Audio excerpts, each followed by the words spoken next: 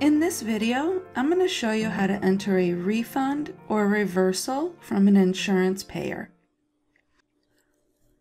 Refunds, takebacks, or reversals all get entered in the same way that regular payments get entered.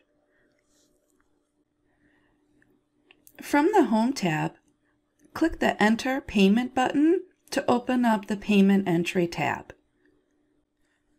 This example is going to use a $0 check or EOB. It has a payment and a reversal which make it equal to $0.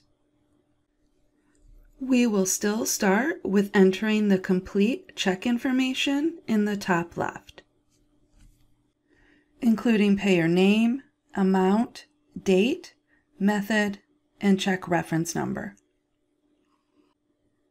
If you don't see your date of service displayed in the grid,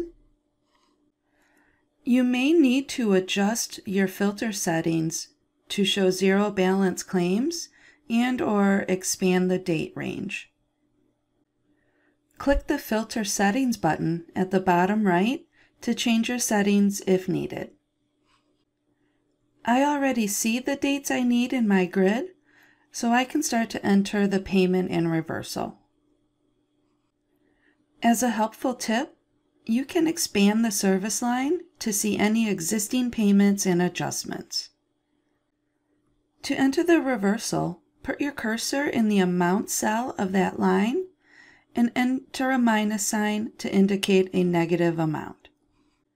You can enter any reversed adjustments too, if needed. Enter your payment and any adjustments next until you're left with zero remaining.